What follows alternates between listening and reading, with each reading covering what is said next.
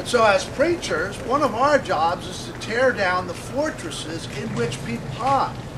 Now there are many, many different fortresses in the world today, and we attack them all. But one of the main ones is this idea that because evolution shows that the Earth is old, actually evolution does not show that. That's what's called uniformitarian astronomy. That people then are comforted to think they don't have to deal with God. And so we've got to disabuse them of that. I mean, technically, that's our job. They don't have to deal with God. That's why the God or your God, now let me ask God gave them free will he did to give live them their free life will. without But having those would constraints. God be good to kill everyone who doesn't believe without first doing everything in his power to get them to change? He's not doing everything. He's not doing everything in his power. Oh, yes, he is. Oh, no, he is not. He kind of does If he was doing everything in his power, he would come to me and say, dude, you're wrong. Yeah. All He right. would not speak through somebody Let me else. ask you this. Paul said God Jesus Christ came on the earth and did very, very many miracles, walked on water, multiplied loaves and fishes, raised Angel the walked on dead, water too, and air. did all of these wonderful miracles, and what was the outcome of his miracles? He got himself. He was killed. So here you're trying to tell me that if God were to do that again, it would work? I don't think so. Actually, He tried it once. It didn't work. Actually, here's the problem. We, as a race, this was what, 2,000 years ago, when Jesus Christ walked on the water and turned water into wine. Then if ever he walked on the wine, never mind. No, 2,000 years ago. If he did it again, everyone would know about it. Not just this small sect of people living in... It didn't make any difference. Yes, it does, because the people in North America at the time didn't see Jesus. They were in North America. He was in the Middle East. Jesus said this, why? What did Jesus say? Me cause his death. Why? Because he said, because I testify of it that the works thereof are evil. Now, in order for any person to come to the realization that they have to be right with God, it requires them to come to the realization that their evil has separated them from God. When you begin to point out people's evil, they get upset with you, and oftentimes they will try to kill you. So you see, it has nothing to do with his miracles. His miracles did not prevent him from being killed, because it is the nature of evil to strike out, to destroy that which exposes it. You know that. Everybody knows that. You don't rat on somebody because you're afraid they're going to come and kill you. Funny though. He's a fruit booter. So you see, Because the whole reason why states even have them. doing miracles, I can do miracles. I do miracles all the time. Yes, I do. How? By prayer. After the argument, right? No, you don't. That's all it's at the Example? This weather, for one thing. He gave it to us, of course.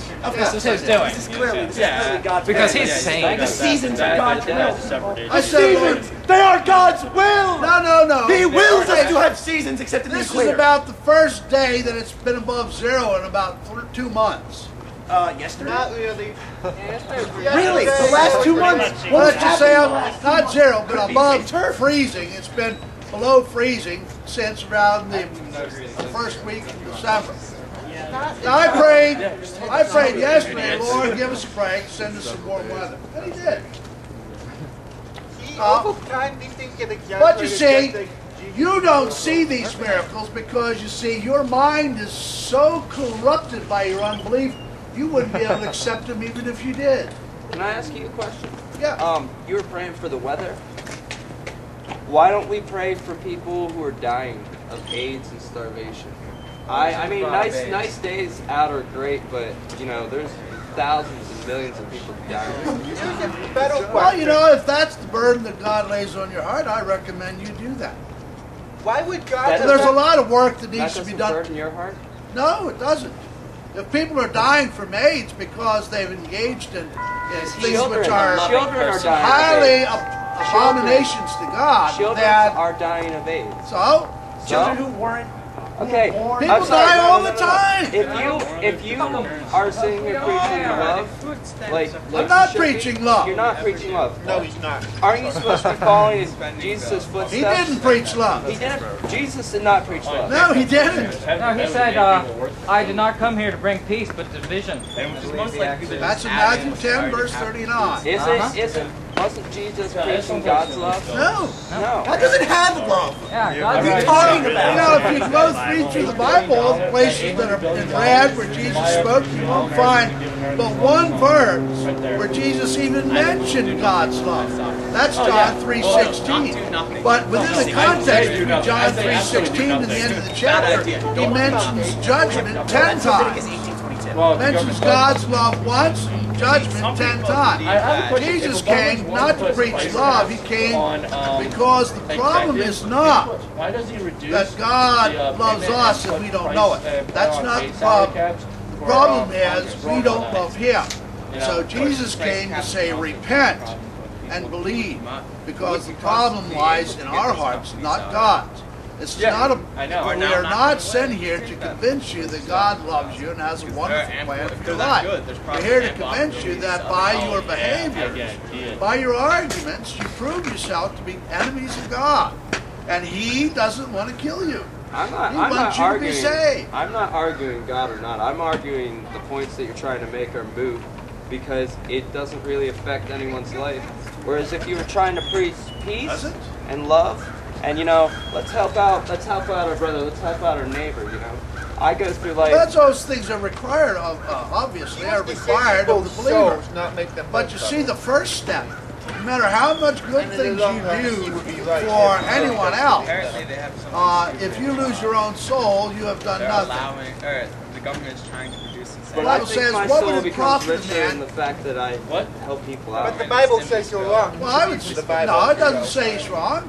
He should do those things. Jesus said these things need to be done. What about the But the first thing that you have to do, the Bible says, is seek ye first the kingdom of God and his righteousness, and all these things shall be added unto you.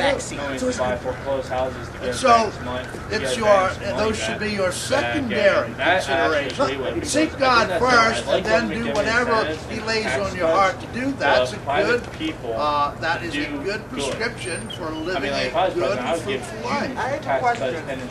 What? Why would God answer your prayer if weather for your water but not change the weather and say the word? That's what government needs to do. They need to give Because God is bringing the world to judgment. people to progress But us. he loves me.